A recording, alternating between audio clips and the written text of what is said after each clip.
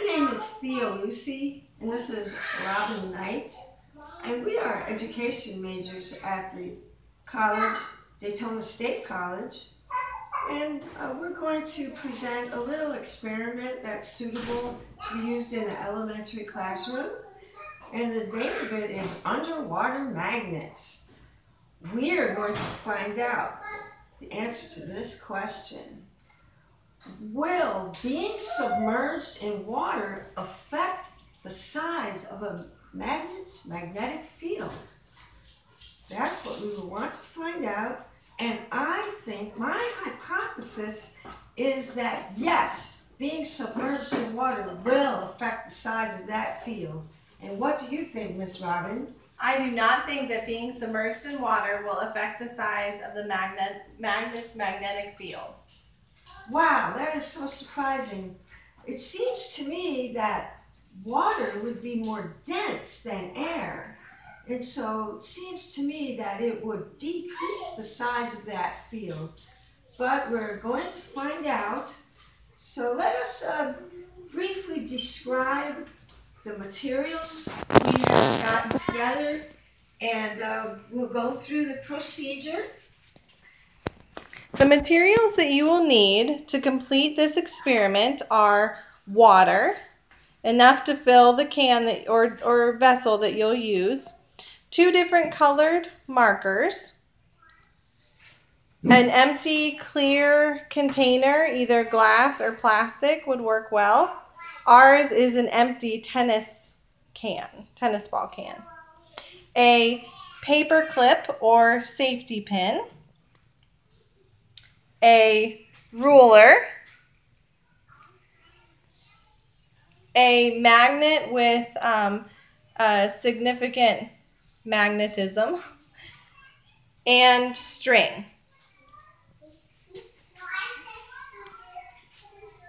As you can see, we've tied a string to our magnet.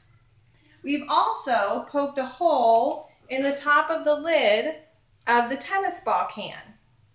We wanted to isolate water as the only variable that would affect the magnetic field of our magnet.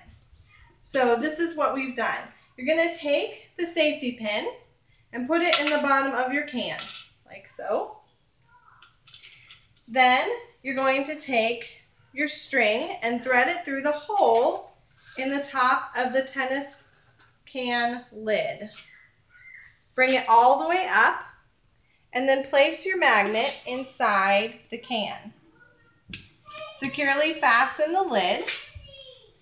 I'll turn that so that you can see it rather well.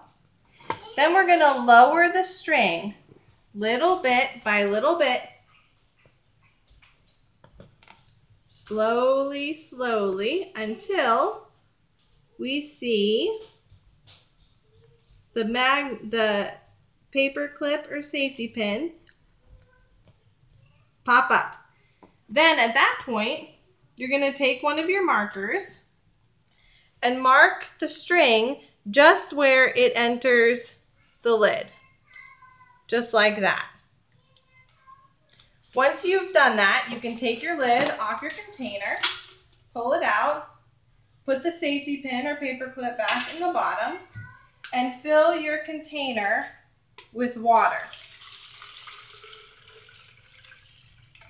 Fill it enough so that you know your magnet will be fully submerged when it goes inside.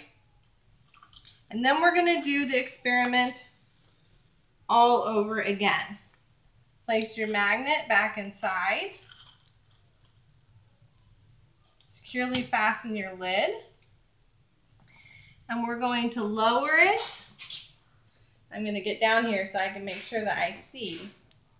Lower it slowly, slowly, until it pops up. Then you're going to use your other colored marker and mark just where it enters the lid. Hopefully enough that you'll be able to see it. Then you can pull it out, remove your lid, pull it out, And then we can go ahead and use our ruler to take measurements. You turn the magnet on its side and use a ruler. You can see that without the water and with the water, it's the same. It's about 4 inches that the string had to go in. So we can see that the water did not significantly affect the magnetic field of the magnet. I think that that's because water doesn't have a significant magnetism itself. And obviously the density just wasn't enough to diminish that magnetic field.